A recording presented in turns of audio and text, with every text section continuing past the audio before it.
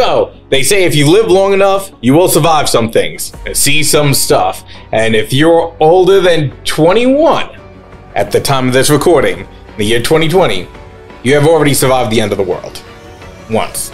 Like, which Mayan calendar are we talking about? No, you've survived it twice. Minimum. But you've at least survived it once. And it was a toss-up of topics of what I thought the media said would kill me more, the 2012 Mayan calendar or Y2K. And I went with the K. Man, I just want everyone out there to know, if you thought that your blender was going to come suffocate you in the night because of Y2K, then you're out of your mind.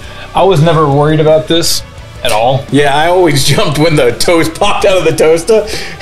I know what you're up to. I will say that the toaster at that chow hall actually gave me some nightmares.